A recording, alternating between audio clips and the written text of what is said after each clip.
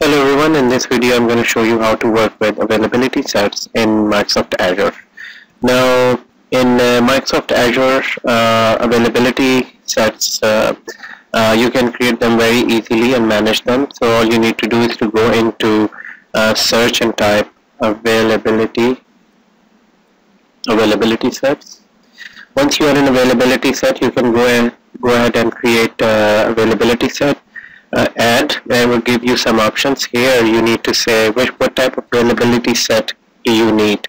Now before creating availability set, we have here you need to provide a name, and then you need to provide subscription. Here you need to provide a resource group. Here you need to provide location. Now here are two things that are important to understand: fault domains and update domains. Let's understand that. So in availability set, this is how we can understand fault domain and update domain. So let me first write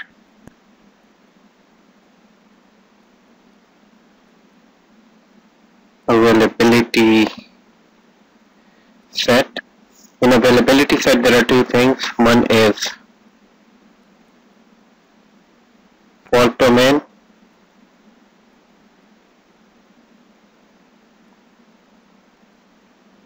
and second one is update domain.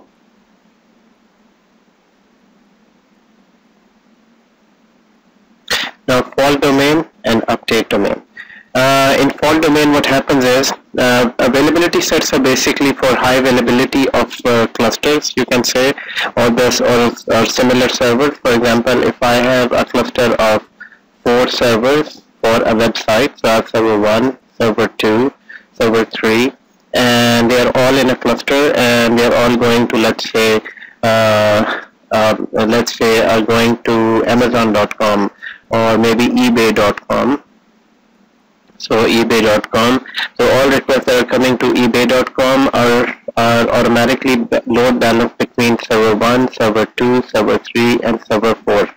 Now, if all of these servers are sitting in one location, in one rack, let's say we have a data center, and within a data center we have racks. So you have rack number 1, and you have rack number 2, you have rack number 3. So this is, you don't want to keep all your server in one rack. So basically what you want to do is, you want to keep server number 1 in rack number 1, and then server number 2 in rack number 2, and server number 3 in rack number 3. So basically just to make sure that if one rack goes down, the other server is available. So this is basically, this concept is known as fault domain. Fault domain is like if you're saying that my 4 servers are divided into 2 fault domains. Basically you're saying that you want to divide your server in 2 racks, in hardware, 2 hardware racks. So this is, so if your servers are in 3 racks, 3 different locations, or 3 racks in one data center, so you're saying that you have 3 fault domains. So this is a fault domain. Fault domain basically refers to a rack in a data center. Whereas update domains are configured based on a maintenance time. Let's say your company has 50 servers, and 50 server needs to be updated this weekend or in this month. So you divide them into, let's say, you divide them into 3 groups or 2 groups. One group is 25 server going this week, the other group is 25 server going the second week. So this is basically 2 update domains. So we don't want to keep all our servers in just one update domain. We want to keep them in 2 different domains. So if one group of servers, so these all server needs to be restarted this weekend, there is another group that will be going next weekend. So we'll keep half of our server here and half of our server here. So basically again providing high availability for our 4 servers. So this is what availability set is. So this is what we're going to configure in our in Microsoft Azure. We're going to create an availability set, then we're going to create 4 web servers, and then we're going to, based on this availability sets settings, all the servers will be automatically allocated in fault domains and update domains. So let's get started now. So I'm going to go back to here. For first of all name the availability set. So this is web services availability set, and then we can create a resource group, or you can use an existing resource group. So I'm going to say web availability set resource group 1 here, and then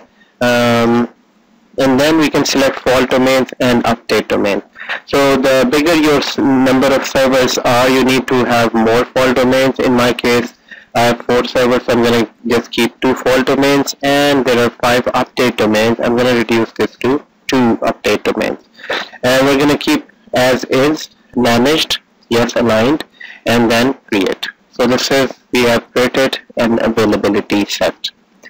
So again, availability set is basically for high availability of servers, and so for now, once the availability set is created, we can go to all resources, and we should be able to find availability set. If we go into availability set at the moment, we can see the availability set has been created, and availability set has been created. There are 2 fault domain, 2 update domain, and no servers, no virtual machines allocated at this time.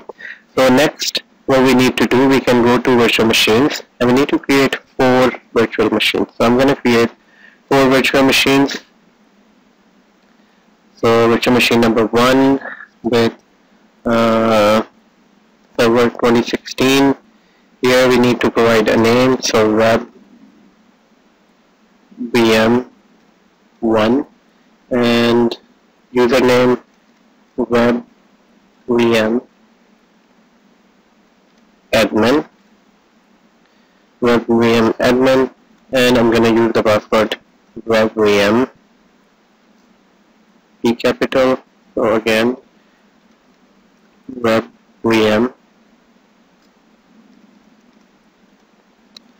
password 1, and I'm going to do web VM password 1, and then here I can select the existing resource group, which is, I just created web availability set RG1, and here let's leave central US, and okay. So we're going to select hardware. Hardware is, I'm going to select the cheapest one available, which is B1S. Next. Here in availability set, so here availability set, I'm going to go to availability set, and here I can see my own availability set that I just created. So if you remember that wherever your availability set is, whatever region, you need to create VMs in the same region. So here I need to open RDP port, it's a Windows server, and click OK. And you need to agree to terms and conditions and create. So I will create 1, and at the same time I'm going to create 3 more here.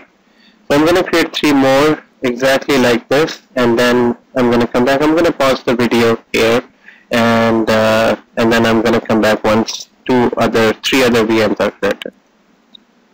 So I've just created my second VM. I'm going to create a third VM. Now in creating these VMs, one quick tip, especially working in Microsoft Azure or any cloud platform, that for the username and password, always keep it in, always write it somewhere, because sometimes you won't remember what was the admin password you selected. So VM3, so I have it in my notepad. I normally keep it here. So this is my user account, so the username, and I do have a password. So this is the second VM I am creating, and using the same availability set resource group, and OK. And here I'm going to select the hardware. Next. So this is the third one being created. just make sure your availability set exists here. If it doesn't exist in under availability set, it might be that you you created an availability set in a different region, or maybe not in the same resource group. So here, create, and I'm going to create the fourth VM. I'm going to create the fourth VM, again Windows. You can create Windows or Linux or whatever VMs, as long as they're in the same availability group. So web VM 4, and the password, so copy it from my notepad, and username, use existing group, and then US Central. Okay. So now it will take a few minutes for it, or for all of the VMs to be created. I'm going to pause the video here, and once all of the VMs are created, we're going to test the availability set configurations. Let me quickly select the availability set, and then select a port and create. And right here I can just say create. Now my 4 VMs are being created.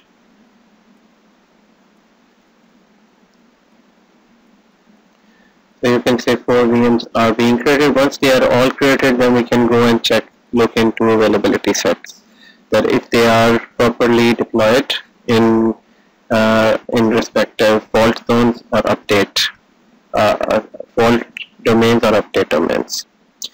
Okay, so my 4 VMs are created successfully and they are in running state. But I'm going to go back to virtual machines and make sure that all 4 VMs are sitting in the same resource group and they are in running state. So in order to make sure the availability set did its magic by allocating or deploying VMs in their respective fault and update domain, we need to go to all resources and locate the availability set. Within the availability set, in the first screen under overview, you can see that WebVM1 and WebVM3 are sitting in fault domain 0, whereas WebVM2, WebVM4 is sitting in 1. Since we had 2 fault domain and 2 update domain, now that means if rack, you can say fault domains racks, or where they are mounted. So if rack 0 goes down, so there will always be rack number 2, WebVM2 and WebVM4, they won't be affected. And at the same time, in update domain, if WebVM1, which is sitting in update domain 1, is being updated and restarted, there are 2 other servers that are sitting in update domain 1 that they won't be affected. So guys, this is how we configure and use availability sets. Thank you for watching this video. I will see you in the next video.